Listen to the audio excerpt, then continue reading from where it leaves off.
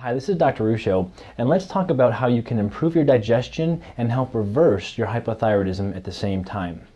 I'd like to cover with you some very exciting results that were published in Italy showing that by addressing digestive issues, one can actually dampen and even reverse the Hashimoto's or the autoimmune thyroid process. And remember that the Hashimoto's process is the #1 cause of hypothyroidism.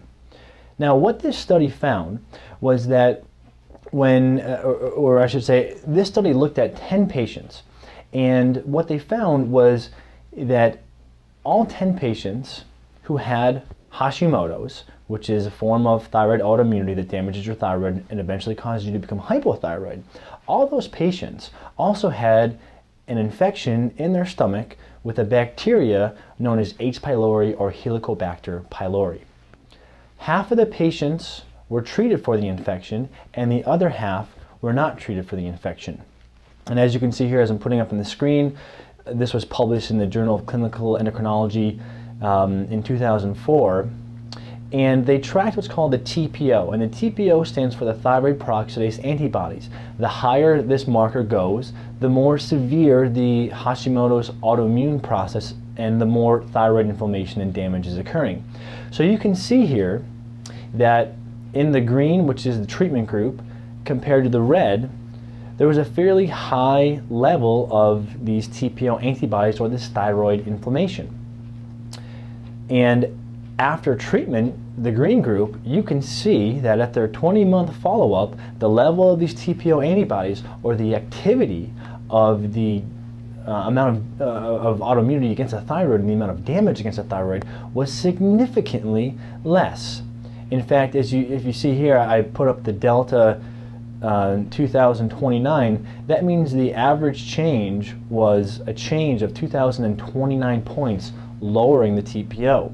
Now looking in the red, you can see that there wasn't really much of a change in the TPO antibodies. The delta there, the total average change per patient, was about 528. So what this is showing is that there is a stomach bacteria, which I've talked about before in my other newsletters, that's associated with causing Hashimoto's thyroiditis or thyroid autoimmunity or hypothyroid, however you'd like to say it. And more importantly now, we're starting to see the studies being done showing that treatment of these infections will actually help stop the autoimmune process. And here's how you can picture this.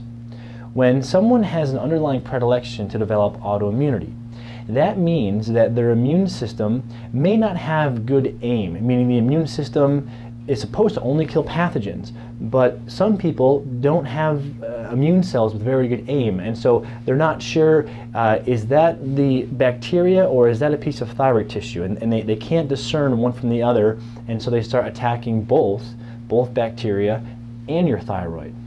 So when you have this underlying immune predilection to develop autoimmunity, and then you have an infection present itself, that drives up the activity of all your immune cells. Now the immune cells go on the attack, and when they go on the attack, they can start attacking the bacteria, and in certain people, they can also start attacking your own tissue. And in this case, the study was looking at thyroid tissue. And again, we see a great reversal and dampening of this autoimmune process after we clear the infection. So the big take home here is if you're someone who's frustrated with your thyroid and you're not getting the answers that you're looking for, and you have any kind of digestive complaint, it is a very good idea to have a thorough screening for H. pylori or any other kind of stomach bacteria, and if it's there, to treat that and to address it properly. This is Dr. Ruscio, and I hope you found this helpful. Thanks.